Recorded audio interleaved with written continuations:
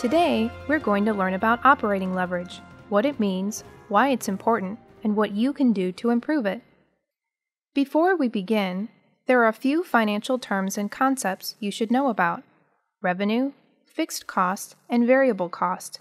These three elements work together to produce operating income and operating leverage.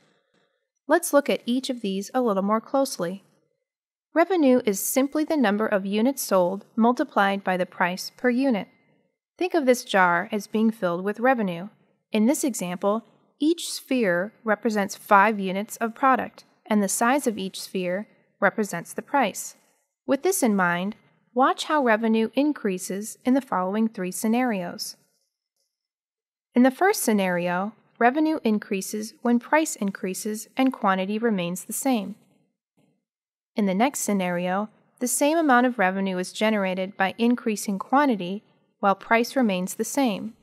In the final scenario, revenue increases when price and quantity increase together. Fixed costs are costs that do not change based on the number of units sold. We can represent them as a solid layer in the jar. These include buildings, equipment, software, and other similar costs. Variable costs apply to each unit produced. The number of spheres in the jar matches the number of units sold.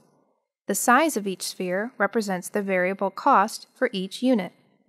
These costs include materials, packaging, shipping, and other similar costs. The total cost of producing or distributing a product or service, also known as cost of goods sold, is the combination of total variable costs plus total fixed costs. Revenue, total variable cost, and total fixed cost interact, resulting in operating income dollars. As costs increase, operating income dollars decrease. In other words, operating income dollars are equal to revenue minus total cost. So what does all of this have to do with operating leverage? Our finance team will fill you in on the details. Operating income dollars and all of the other elements we just reviewed are measured at a specific period of time. Making the correct business decisions often requires looking at how our business changes over time, also known as incremental change. We use a measure called operating leverage to compare these incremental changes over a minimum of 2 similar year-over-year periods. Operating leverage is the ratio or percentage of incremental operating income dollars and incremental revenue. What do we mean by incremental operating income dollars and incremental revenue? Consider the following example, where we sell twice as many units in year 2 as in year 1. Operating income at this point is equal to revenue. As volume increase doubles our revenue, it also doubles our variable costs. Fixed costs are not directly affected by volume increases and are unchanged. As a result, we produce $100 in incremental revenue, and after deducting $55 in total cost, $45 of incremental operating income. Taking the ratio of incremental operating income dollars and incremental revenue over the 2 periods, we recognize 45% operating leverage. In other words, operating leverage is the measure of how efficiently we can turn an incremental dollar of revenue into incremental operating income. Our business goal is to attain 45% operating leverage, or 45 cents of incremental operating income for every incremental dollar of revenue. So now that we know a little more about revenue, variable costs, and fixed costs, and how they affect operating income and operating leverage, let's see how we can apply specific levers to improve each element and create positive business impact. In your line or business function, these levers may include improving processes for front office, back office, manufacturing, and right-sizing cost structure. We can also apply levers to reduce product costs through engineering improvements or supplier pricing reductions. Lastly, we can address product pricing and margin leakage through top-line margin expansion. To understand each of these levers better, let's imagine Ingersoll Rand is targeting a new emerging market. After the NASA rover discovered life on Mars, we learned the Martians needed a wide range of solutions. Our product development teams began working with the Martians to develop a profitable and sustainable market. To keep things simple, the teams decided to initially focus on one product line. Current sales for this product on Earth are 10,000 units a year, at $100 per unit, generating revenues of $1 million. Fixed manufacturing costs and selling and administration support costs total $300,000. With variable costs like materials, contract labor, and outbound freight totaling $600,000, we calculate variable cost per unit at $60. Combined variable and fixed costs set the current total cost at $900,000. In summary, with total revenue of $1 million less total cost of $900,000, the operating income for the period is $100,000. Now, let's look at the opportunity on Mars. While maintaining sales volume and price on Earth, the team decides to improve the efficiency of its current manufacturing processes to increase the capacity of the plant, currently at 10,000 units per year, in preparation for demand from this new market. Based on these process improvements, which required no incremental investment in fixed costs, the operations team estimates the new output potential at an additional 20% or up to 2,000 units per year. This is called cycle improvement, doing more work with the same amount of cost. A critical part of what our value stream work is all about. With manufacturing ready, the sales team works with the Martians and forecasts initial sales of 1,000 units on Mars, well within the new production capacity. Now, let's think for a moment. Based upon what we have previously reviewed, what are all of the components needed to help us calculate operating leverage? And do we have all of these components? Let's check. Variable cost per unit remains at $60 per unit, setting the total variable cost of the Mars products at $60,000, and increasing the total cost for year 2 to $660,000. No additional investments were required, therefore no additional fixed costs. So yes, incremental sales to Mars of $100,000 less $60,000 in variable costs with no additional fixed cost produces $40,000 incremental operating income. The ratio of operating income dollars to revenue equals 40% operating leverage. To enable us to get product to our new customer efficiently, the management team secures a large rocket with expanded payload capacity, resulting in significant increase to the variable outbound freight cost of $17 per unit to ship our product to Mars. How does this variable cost per unit increase impact operating leverage? The variable outbound freight cost of $17 per unit raises our variable cost for Mars from $60 per unit to $77 per unit, increasing our incremental variable cost to $77,000. Operating leverage is all about incremental change.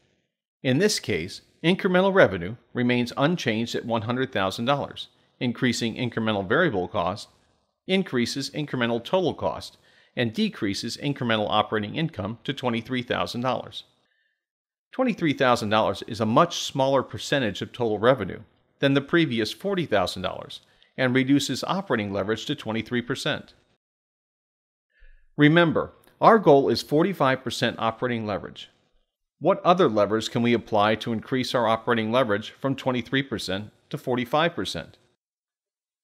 The top-line margin expansion lever, or TLME, allows us to adjust pricing to reflect product value.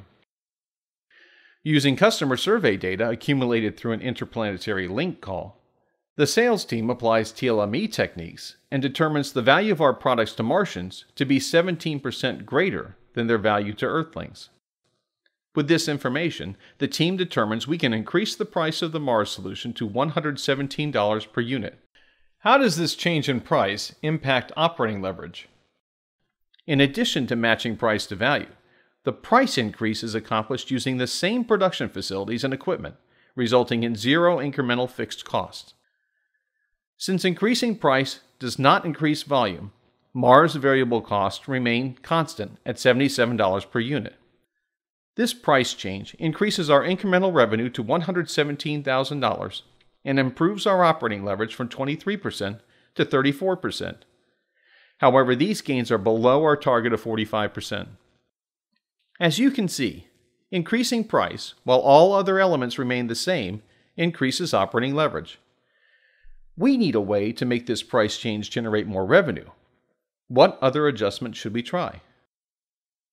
Our initial product marketing is a huge success on Mars, creating a 50% increase in demand over our first shipment. 500 additional units increase our total production to 11,500, well within our total production capacity of 12,000 units. However, our back office functions cannot process the additional volume as efficiently as it did before. Therefore, we need to invest an incremental $10,000 in fixed overhead to meet this additional demand. How do these two changes impact operating leverage? Our variable cost remains constant at $77 per unit. However, due to the increase in volume, incremental variable costs increased from $77,000 to $115,500. Remember, we also invested an incremental $10,000 in back office support, resulting in increased fixed overhead and total incremental cost of $125,500. So even though total revenue increased to $175,500, operating leverage decreased due to fixed cost investment, with a net result of $50,000 in operating income dollars and operating leverage of 28%. Let's look at some of the areas impacted by our new market to determine the next lever we should apply. For example, is there anything we can do to reduce the increase in outbound freight cost? As we noted earlier, delivery to Mars introduces increased costs to shipping because of space considerations for Earth-style packaging. Given this challenge, our team uses value analysis, value engineering, or VAVE, to address the variable outbound freight cost. Working together, they improve the product packaging for the unique requirements of Mars and reduce the size and cost of the delivery ship. How does reducing the shipping cost per unit to Mars affect operating leverage? Applying VAVE reduces the variable cost on our Mars shipment from $77 per unit to $70 per unit, incremental variable cost to $105,000, and total incremental cost to $115,000, improving operating leverage to 34%. Still not reaching our target operating leverage percentage, the team identifies other improvement opportunities. Using value stream mapping, our team reduces fixed cost by uncovering process changes that apply back-office lean methodologies to improve quote-to-cash cycle time. How does this fixed cost reduction affect operating leverage? This cost reduction allows the business to reduce earlier incremental investments in fixed cost and increase operating income dollars to $68,000. Operating leverage is now 38.75%, approaching our target of 45%. We are so close. Let's review the numbers and see if there are any levers left that can help us reach our goal. We adjusted price and volume to increase our revenue. We applied VAVE to improve packaging and to optimize variable outbound freight costs to Mars. We applied back-office lean methodologies to minimize incremental back-office investments. What other lever can we apply to increase our operating leverage? Another variable cost relating to the manufacture of our product is direct material cost. The team works with our global procurement experts to negotiate a $1 per unit reduction in the direct material costs of the product. How does this cost per unit reduction affect operating leverage?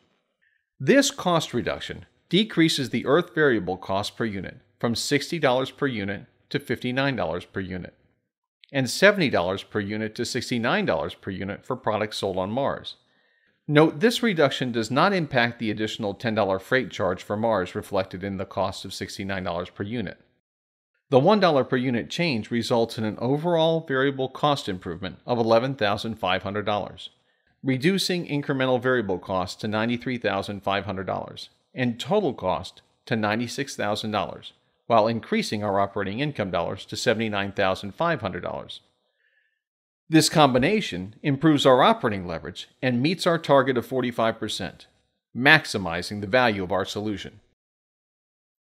The success of the team in our scenario resulted from using value stream work in the plant to increase manufacturing capacity while applying TLME to gain more value per unit, and VAVE to reduce freight costs and reduce the need for incremental back-office investment. Combined with productivity gains through improvements in purchasing, they met our operating leverage target of 45%. In this hypothetical scenario, we demonstrated how we can drive profitable growth by managing the levers of operating leverage.